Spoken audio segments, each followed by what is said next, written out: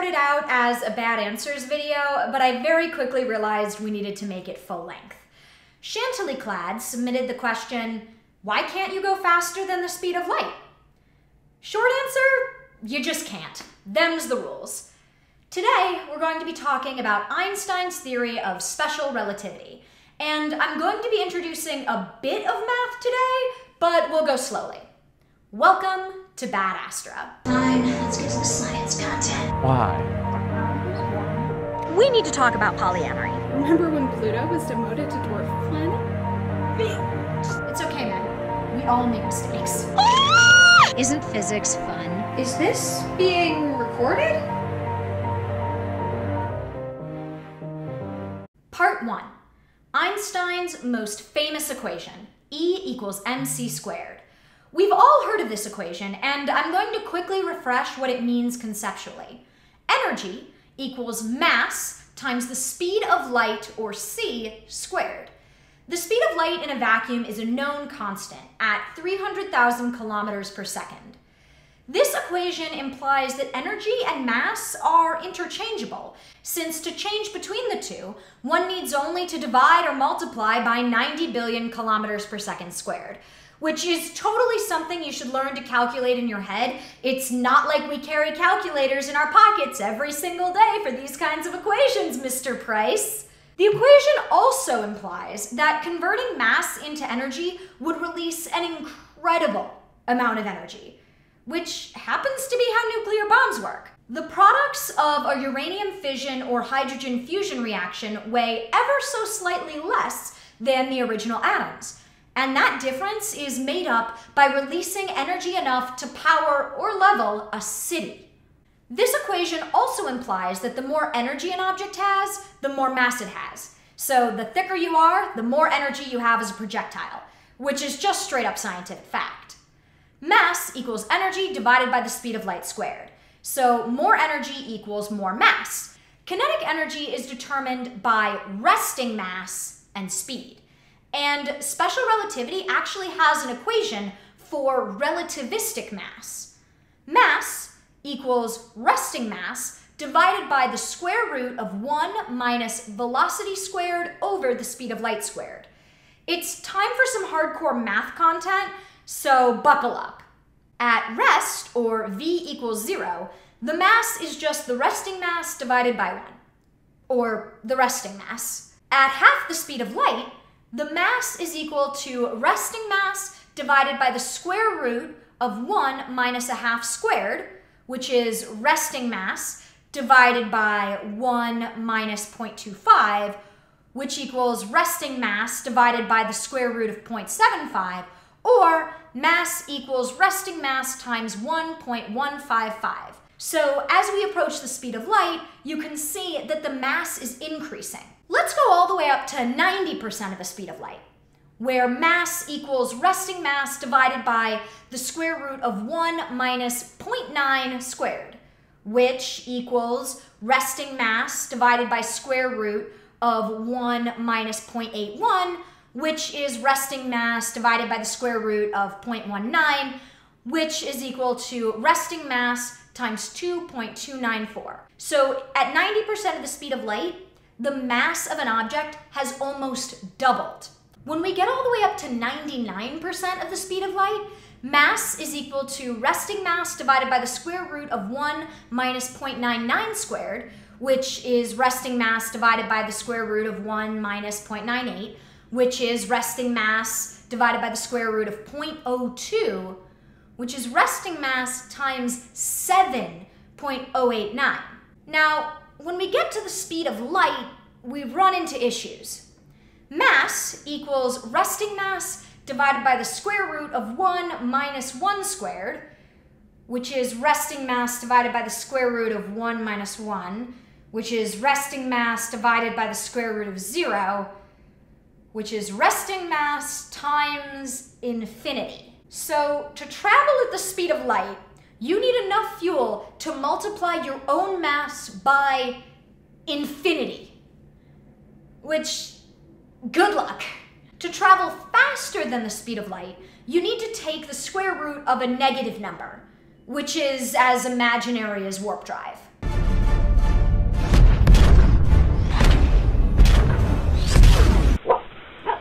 Yes, I know, it's a tautology. I can't prove why the laws of physics are the way they are. So I'm trying to illustrate our mathematical understanding. Yes, I know that wasn't the question, but it's what I've got. Stop giving me that look. So what about photons? They travel at the speed of light just fine, because they are, well, light.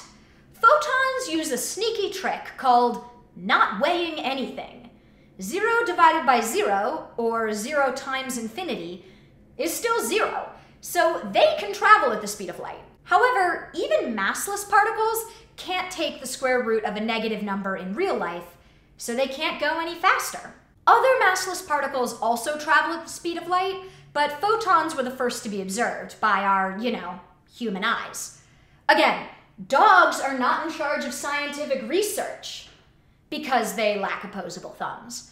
So calling it the speed of light is correct, but incomplete. It's really the cosmic speed limit which photons, among other massless particles, obey but push the upper limit on, would be a more complete definition. But that's not as catchy, so let's keep the current name. So if you're massless, you could potentially travel at the speed of light, like a ghost. But this is more metaphysics and philosophy, so Eris will address that in a different video. In fact, massless particles like photons always travel at the speed of light. They just can't stop, won't stop.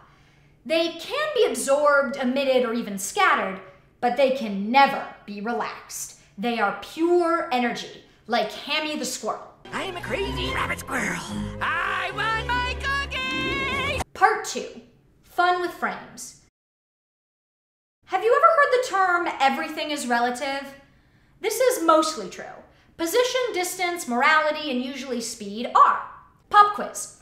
If I'm traveling down the highway in my car at 70 miles per hour, I'll use the imperial system just this once, USA, and throw a 30-mile-per-hour pitch forwards at someone on the side of the road. How much time will the person standing a tenth of a mile away have to move to avoid being hit by my major league pitch? Leave a comment down below with your answer, nerds. However, when you approach the cosmic speed limit, that changes. If you were traveling in the Enterprise at half the speed of light and turned on your high beams, you would see the light beam traveling away from you at the speed of light. However, the cloaked Klingon ship at rest would not see a beam of light traveling at 1.5 times the speed of light. They'd see your ship traveling at half the speed of light and the light beam traveling at the normal cosmic speed limit. So, what? How can you both be seeing the light traveling at the same speed when you're in completely different frames of motion? Length contraction and time dilation. To explain time dilation and length contraction, the interconnected results of light speed being equal in all frames, let's look at a real-world and not fictionalized example. Say the Starship Enterprise is traveling along at half impulse, or half the speed of light, I think. Never mind. Anyways, the Enterprise is speeding along, but unbeknownst to the crew, they're passing right by a cloaked Klingon ship. The Klingons are stationary, just chilling. All of a sudden, 7 signals appear in the galaxy. No, that's too silly. Let's say there are 2 signals, and we'll call them A and B, because I spent this episode's creativity budget on the artist. And they're equidistant from the Federation and Klingon ships. This is a thought experiment, so we're making things super simple. From the Klingon sensor's perspective, light beams from both signals are traveling at the speed of light. And since they're the same distance away from the bird of prey, the Klingons conclude that the signals appeared simultaneously. Now let's check in with Pike or Picard or Kirk, whoever your favorite Enterprise captain is. I won't dictate your fanfiction.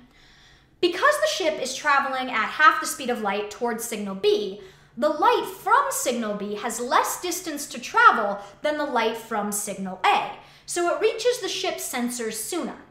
To the crew, the light from both signals was traveling at the speed of light and coming from the same distance away. The crew of the Enterprise conclude that signal B occurred before signal A. So, which ship was right? In this case, both crews are living their truth. because simultaneity is relative. Time is dependent on your frame of reference. This is not why time flies sometimes and drags other. That's just your brain being a diva. And 2020 has made a pretty impressive time soup that manages to both be just a week long and like 10 years. Astrophysicists can actually observe the effects of length contraction and time dilation. One example of this is muon decay. When a cosmic ray from space crashes into a particle in the upper atmosphere, the violent collision produces a shower of smaller particles, or shrapnel. Some of this shrapnel is muons. Muons are a tenth the mass of a proton and travel close to the speed of light, but are unstable, so they don't last very long.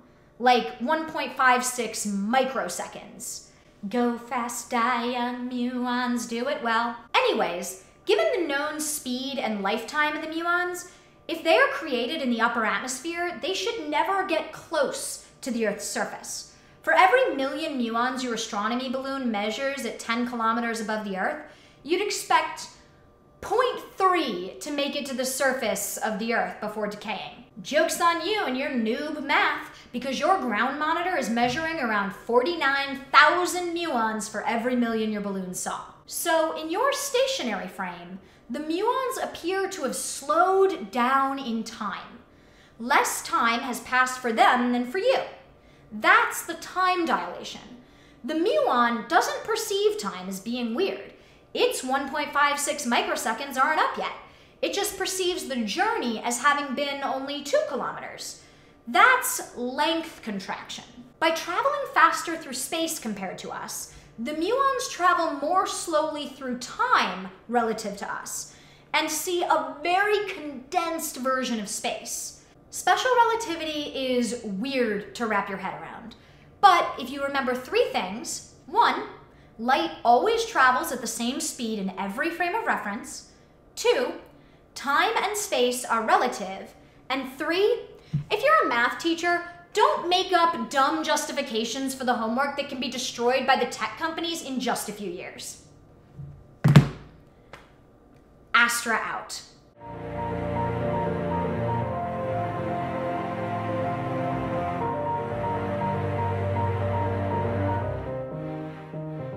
Thank you so much for joining us here on Bad Astra. If you enjoyed watching, please like this video, leave a comment telling us what topic you'd like to see next month, and share it with everyone you know. Be sure to also subscribe and ring the notification bell so you never miss a new episode. And if you can't get enough of me, Eris, and Science Tommy, join our Patreon, where we post behind the scenes, deep dives, and other fun content. A special thank you to all of our Patreon supporters who make these videos possible. Astra out.